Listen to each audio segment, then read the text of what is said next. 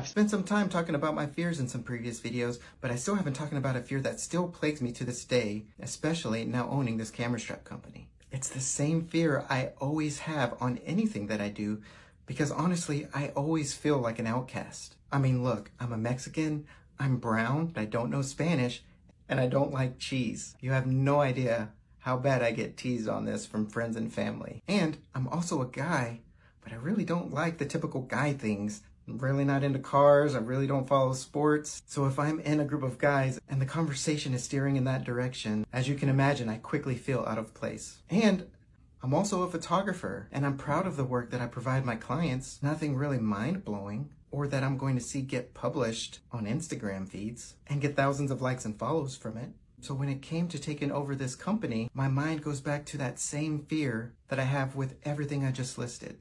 And that fear is, will they like me? Will our customer base like that a guy took over the company when an amazing female and team of females were leading the company?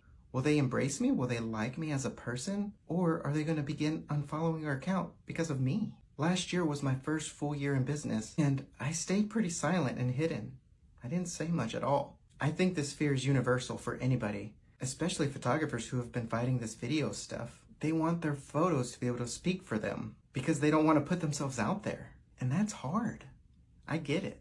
It's scary and it's vulnerable no matter what you're talking about. So here I am. I want to make a good example. At the beginning of January, I've started to put myself out there because I want to be an encouragement to all photographers who have been fighting this video stuff. I don't want fear to win for any of us. So let's push forward and make 2023 our year to succeed in our businesses. I believe you can do it. Let me know in the comments what your fears are and how we can encourage you. And make sure to follow us for more tips and tricks.